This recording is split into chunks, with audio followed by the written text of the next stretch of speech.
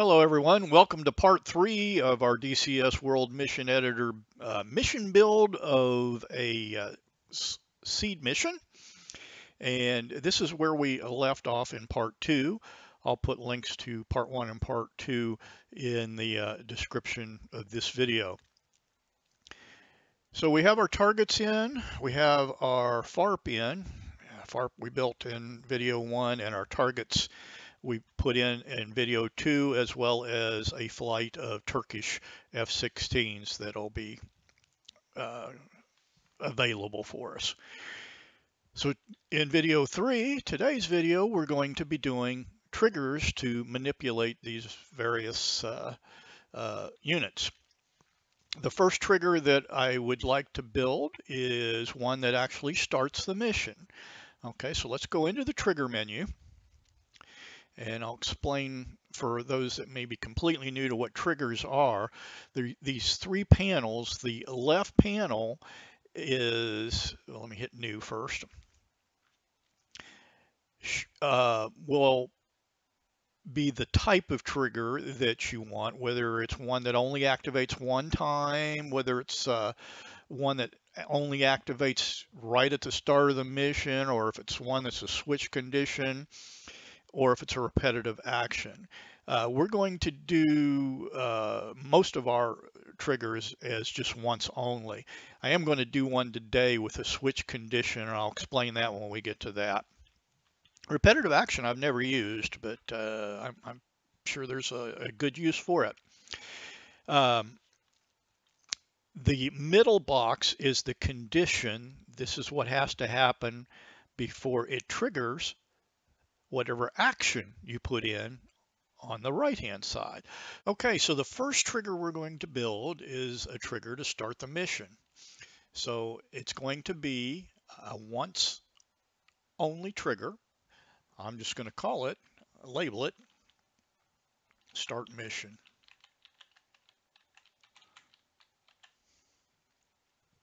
And I'm also going to put in here set flag 271. This actually helps me to I like using flags, and those flags sometimes I use in other triggers. So we are going to be using this flag. No event, we're not going to do anything on the events. The condition, we're going to come all the way down here to this X colon cockpit parameter equal to.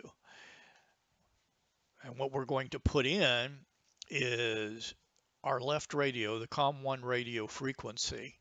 And when that frequency equals 271, it will do these actions. So under parameter, it's all capitals, COMM1 underscore FREQ. COM1 underscore freak. The value for that will be 271. So when we set that channel to 271 on that COM1 radio, these things are going to happen. The first thing is I want to have it set that flag I said. So flag on 271. My next action is going to be to activate my targets. So that will be group activate the Sanaki SA2 site. And I'll just clone that one. And when you clone it, it just gives you an exact copy of the one above it. But I'm going to change the group to the SA8 battery. So the flag's going to come on, and it's going to activate both of those targets. Now I want it to also send us a message. So the message will be message to coalition. And we're the blue coalition. And let's see if it'll work. I think I have this on the clipboard, so I'm going to Control V here. And the message is going to be Dragonfly Warhorse, mission approved as briefed. 2 Turkish F-16s, call sign Domino Flight, are available for assistance. Contact them on COM1 channel 272 if needed. And we'll leave that up for 20 seconds with no start delay. Actually, let's do about a 3-second start delay because I'm going to put in a sound that will key me to look up at the message, an audio cue. And how I do that, we'll hit new, and there's a action down here that says sound to coalition, I believe is what it says. Yeah, sound to coalition, blue. And I have a bunch of sound files that I've recorded on my own. Some of them I've gotten off the internet. Um, they're really easy to record off of free Windows programs. I use a Windows program, Windows 10 program called Audiotonic, AUDIOTONIC, which I believe is the successor to Audacity. But it will do the type of formats you need for sound files in DCS World. Basically, those are .wav, .wav, or .ogg. Okay, so when I hit open here, because I've used sound files before, it automatically points me to the to where I have my sound files, where I've saved them. And the one I like to use a lot is Dragonfly Warhorse. I'll copy. Okay. Dragonfly Warhorse, I'll copy. And you can test it to make sure it's the one you want. I'll hit OK, and it automatically populates that file. You can also play it over here if you want. Dragonfly Warhorse, I'll copy. Okay. And let's see, I'll move that one just up above the message. Okay. So those are the actions I want to happen when I put 271 in the radio. Okay. Now my second trigger, I'll start a new trigger, will be to activate the F-16s. Like it said in the message, if we want to activate those F-16s, we need to contact them on channel 272. All right. So for the label, I'll just put activate Turkish F-16s. And that'll only be once. The condition, same type of condition we used in the last one, which is X colon, parameter equal to, capital COMM 1 underscore FREQ, and the value for that one will be 272. Okay.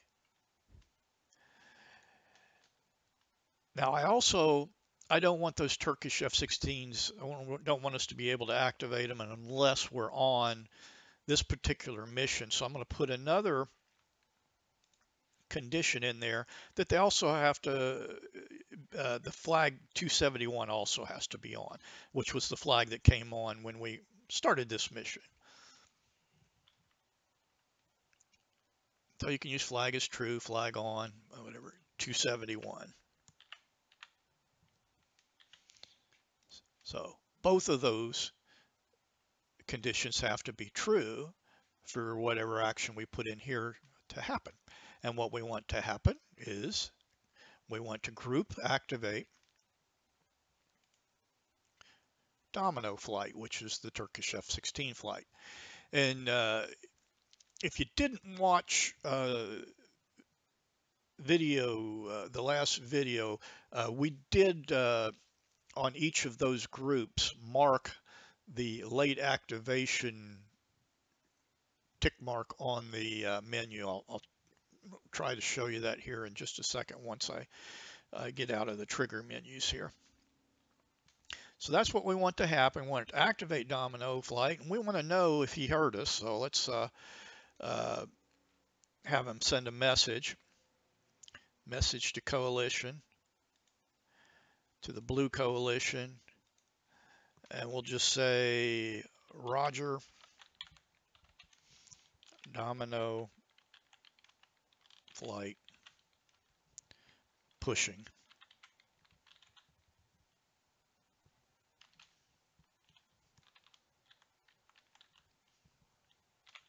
All right. And we'll leave that up for 20 seconds.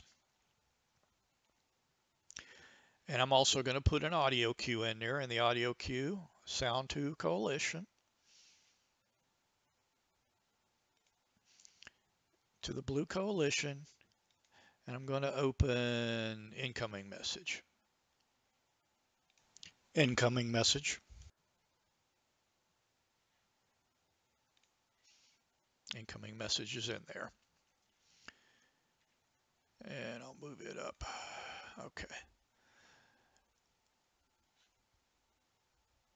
Alrighty. And that activates the F-16s, and they'll start their attack, their SEAD attack on the targets.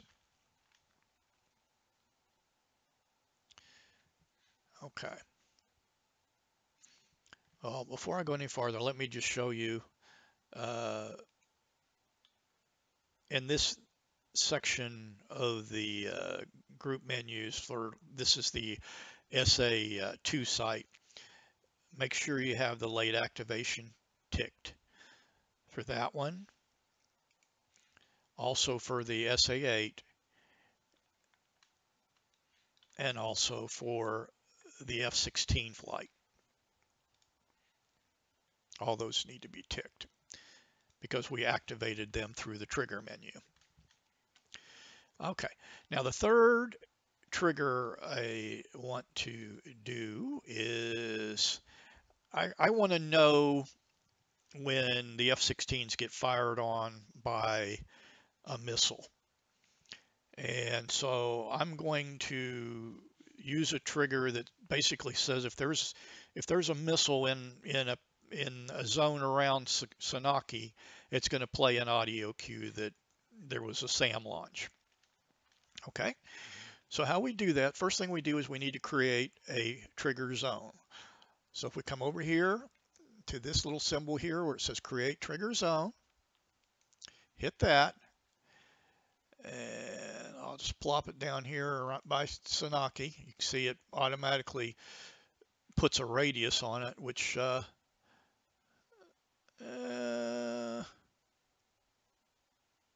that'll work fine.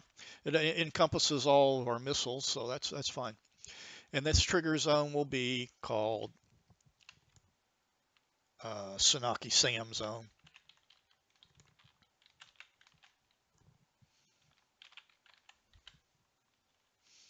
And I'll make it red. And I'm actually just going to hide it because we really don't need to see that.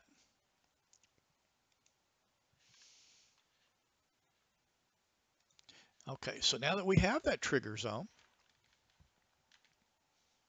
come back over to our triggers, and for our third trigger, I'm going to do a new one. And this one is going to be what we call switch condition. And this makes you able to reuse this trigger. It will basically reset the condition after every time the action goes off so that it can be used again. All right, and we're going to call this just SAM launch message.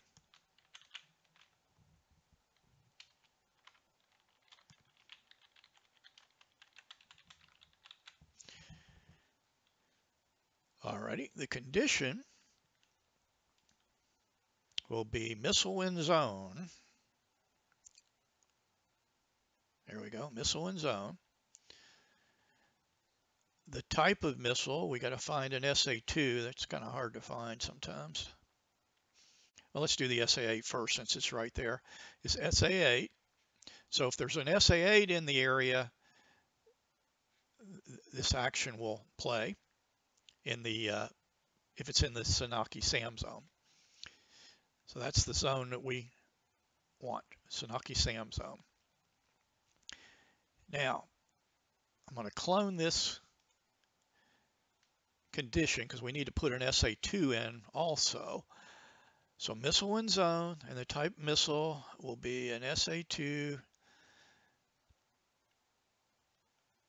There we go, SA2 Victor 755.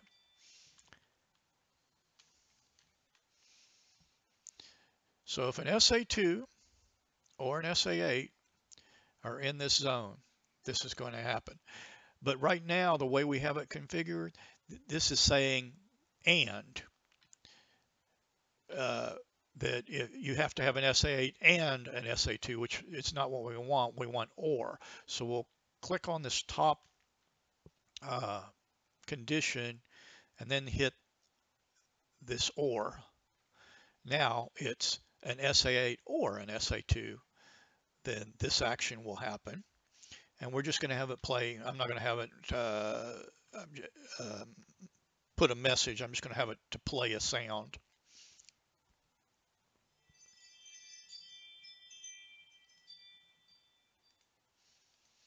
Sound to Coalition Blue, open, SAM launch. SAM launch, SAM launch. Okay, so it kind of simulates if you had a wingman or if the F-16s were calling out if they see a SAM. So it works pretty good. So let's that's our third trigger. Okay, now the last, well, actually there's one more trigger after this, but this trigger is going to be if we have is the mission success trigger, and it's only going to happen once, and so let's just call it mission success.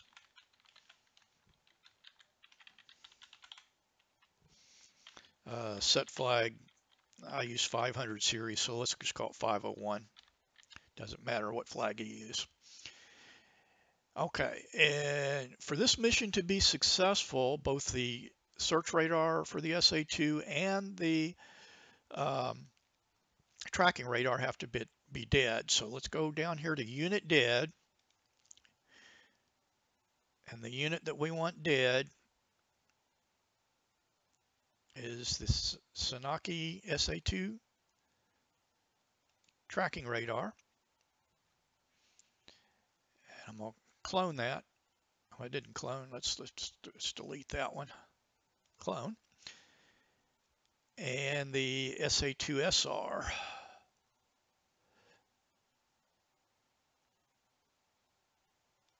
Now you can see why I changed the names of those so I could be able to find them. So both of these have to be dead. It's not an or, it's an and. So if both of these are dead, then it's going to play a message. Well, it's first going to set a flag. Flag on 501 or whatever you'd like to use. And it's going to send a message. Let's call it message to Coalition Blue.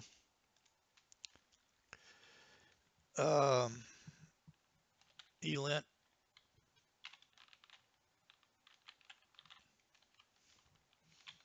assets report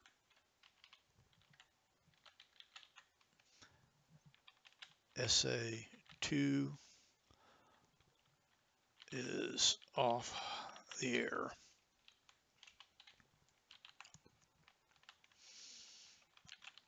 Nice job. Or whatever you want to say. Now on this one, I'm going to put a start delay. Otherwise, just as soon as you bomb the things, it would come up and say that, which isn't super realistic. So I'm going to put like a 30-second delay. And so 30 seconds after you kill those two targets, it's going to come up and say that. And we'll leave that message up for 20 seconds. Okay, so while we're worrying about the mission success, let's go over here to define mission goals in our menus. And our mission goal, we'll set a new one. It's and the name of it is SA to SR and TR dead. Okay, and the condition is that flag 501 is on. So flag is true, 501. And this is what will give us the mission effectiveness score.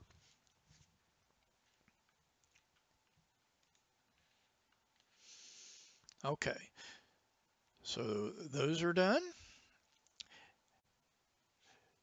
And I think that completes all our triggers for this video.